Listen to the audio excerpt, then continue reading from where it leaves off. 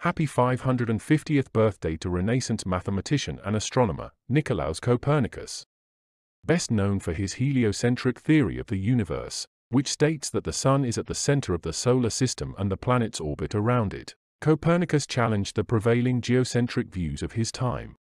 Born in Torun, Poland, and educated in Krakow, he later studied canon law and medicine in Italy, but his passion was astronomy.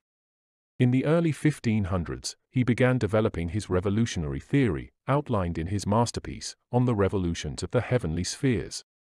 Copernicus' theory was met with resistance from both the Catholic Church and the scientific community, but he saw his work as an extension of his religious faith.